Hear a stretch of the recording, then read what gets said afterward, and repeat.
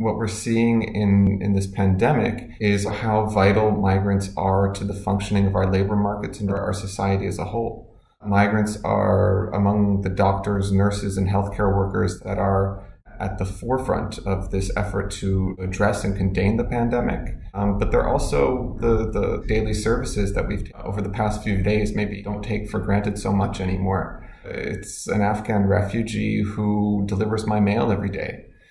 It's a Greek immigrant who's been here for 15 years who runs the deli across the street. When we face difficult times, we're really being able to see the value and the vital services that migrants bring to our societies.